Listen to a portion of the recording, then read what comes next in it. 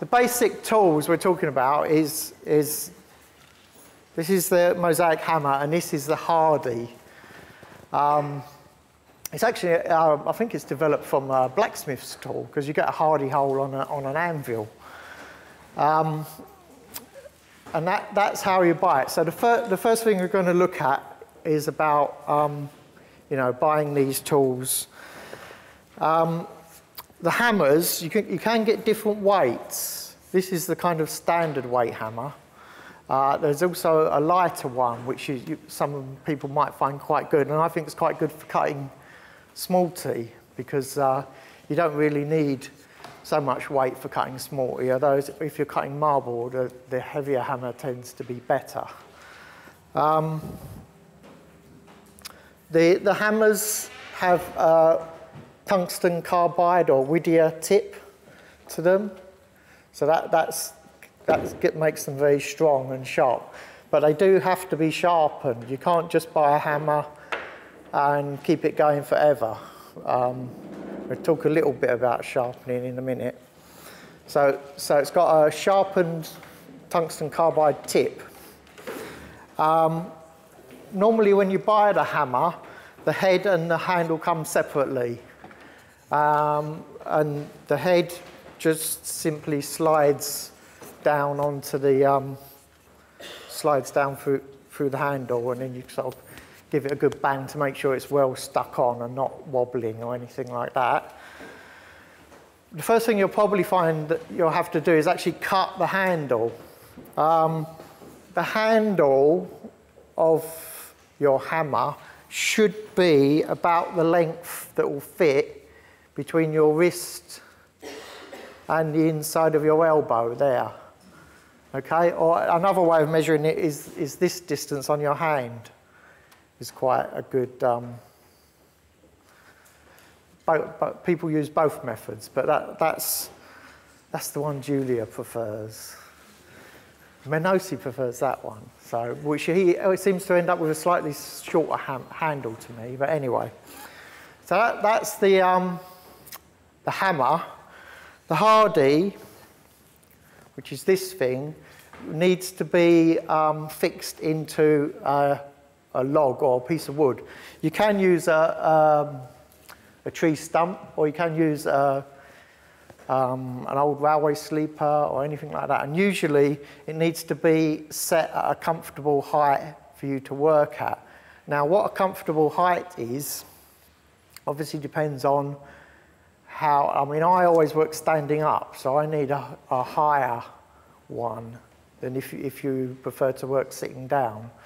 But basically you need to be in a position where you can hold your hammer and with your arm at roughly a right angle, and it be kind of hovering just above the Hardie. And that should be, you know, your elbow should be in by your body and your arm should be at a right angle. So, you know, obviously the height's going to adjust according to that. This is like the mobile version, and in actual fact, there are quite a few mosaics from the Roman period that actually show hammer and Hardies being used exactly like this, with a small stump. I think because of the Roman mosaic makers working direct on site would literally sit actually like this, with the Hardie in front of them. You can also kind of rest your arm a bit more on your leg and work like that. So it's quite, you know, it's got a, you can have the short ones as well, but as long as it's firm. Now, when you're fixing the Hardie into the log, you can see it's got a kind of wedge shape on that profile. You need to drill your hole so you've got a good inch, a couple of centimetres deeper hole than your Hardie.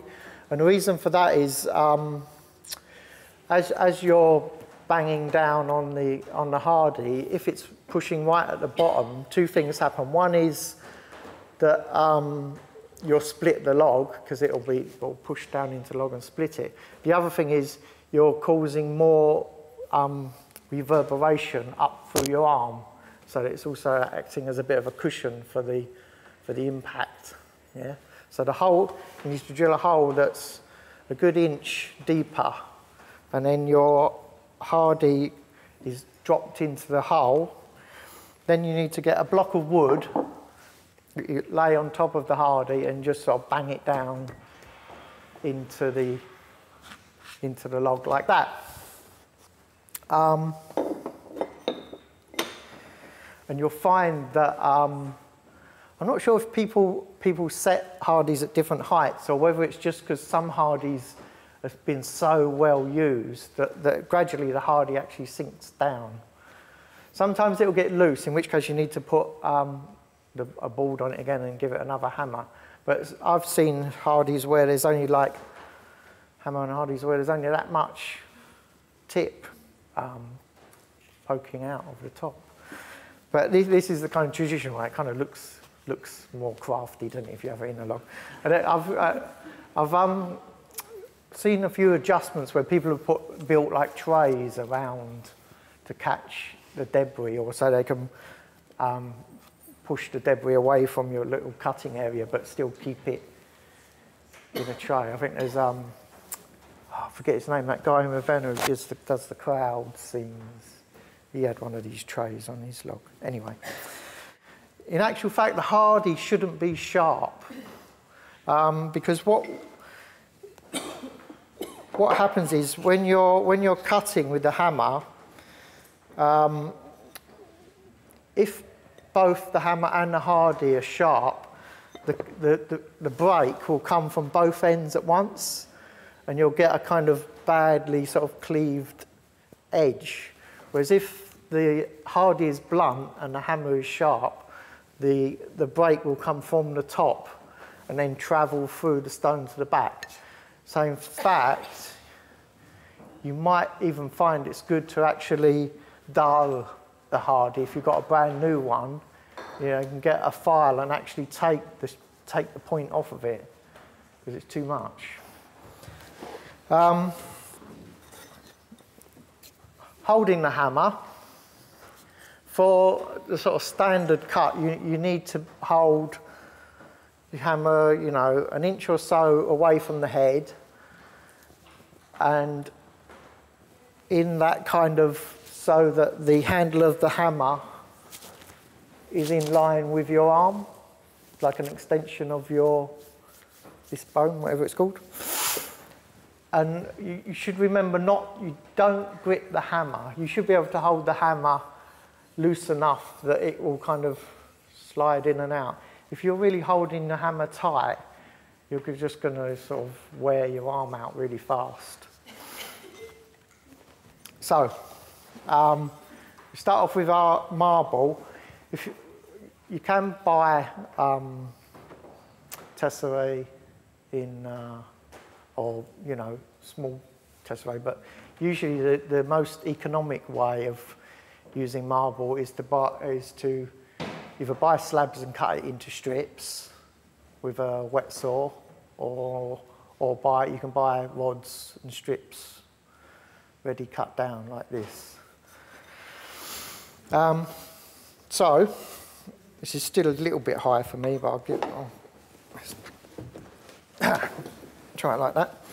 So your arm should be at right angles with the hammer, and the hammer should be coming down parallel with the Hardie and straight. You shouldn't be coming at it with an angle like that. You should come down straight, and you're not using any power in that. You're just using the weight of the hammer to come down onto the thing. So you should be able to just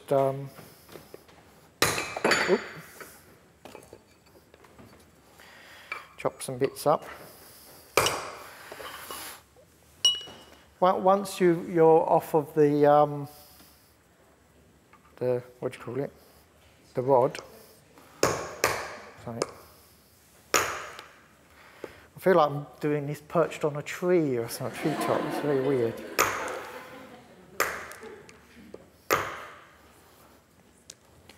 I actually made a mistake there, because I don't know if you... The way to tell if you're cutting right is the noise it makes. If it makes a click, you've done it right. If it makes a clock, you've done it wrong. If it makes a clock and a noise like that, you've done it really wrong. Because the idea is that the hammer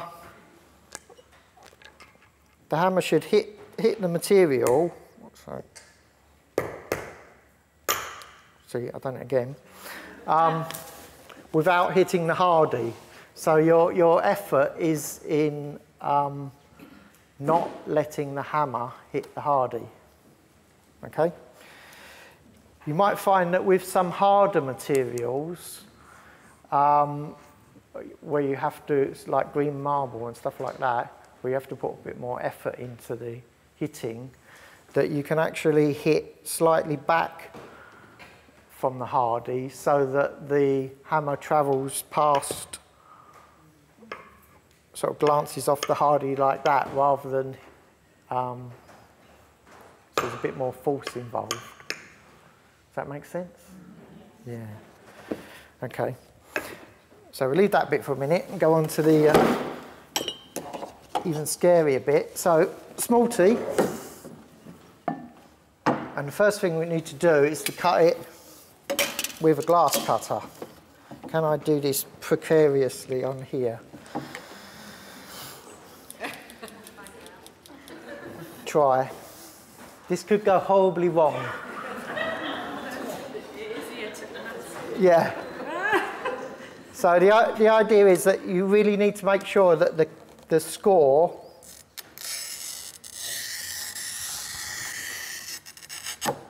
travels the full length of the pizza. Don't let it yeah, it's got to go from end to end. You can't start a bit back from the edge. And when you're coming to break it, put that somewhere. You're going to working. Crash. Okay.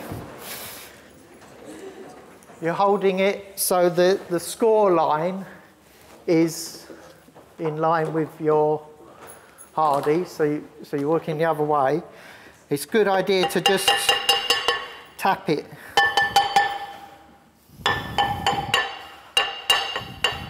If you're good at it, you can actually hear a change in the noise that the tapping makes, but I'm not.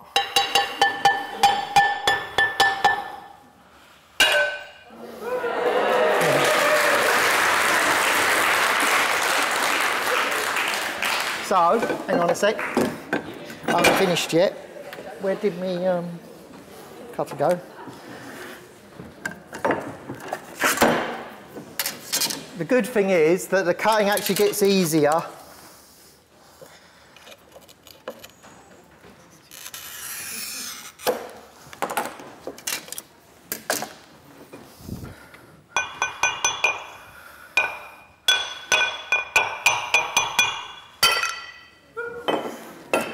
as we go along.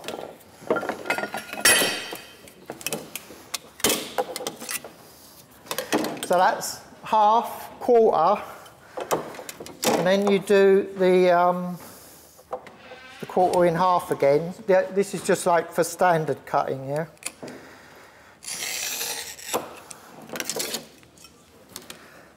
If you're really smart, I don't know how many people know about Giulio Minosi, but he cuts with his hammer, which is very impressive, and also shows that he keeps his hammer really nice and sharp. Come on.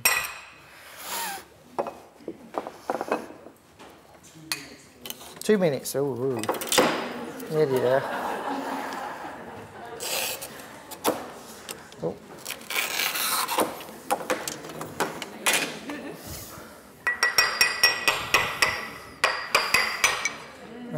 bit off. Anyway, once you're down to that kind of size, and go back to cutting with a hammer.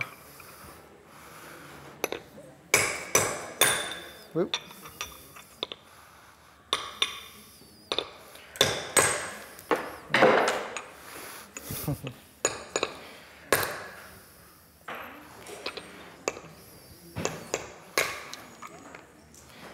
And then usually you work half, half, half until you can get down to sort of that kind of size, and then you can either, if you're looking for tesserae, another thing you can do is, while we're at it, if you want to shear off the face of your small T, once you've cut it down to a workable size, if you drop the hammer down so it's resting on your wrist a bit more, and you rest the small T on the log, you can very carefully with the point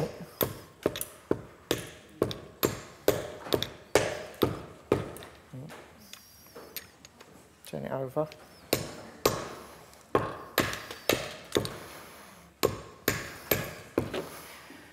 Kind of shear the front off. Just to, if you're going to, because obviously, normally when you're using Smarty, you're using this.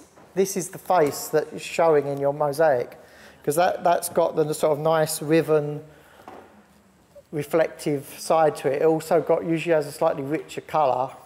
Although of course, you know, some pizzas will have different colour on the outside, and you can take advantage of that. Some Smarty, but if you're using it flat, then you've got this side that where it lands on the metal, the hot glass lands on the metal, is very, very flat and shiny, and this side tends to have a bit of undulation on it. And if you don't want that, or you want a more textured surface, you can shear the front off just to give it a bit of big round of applause.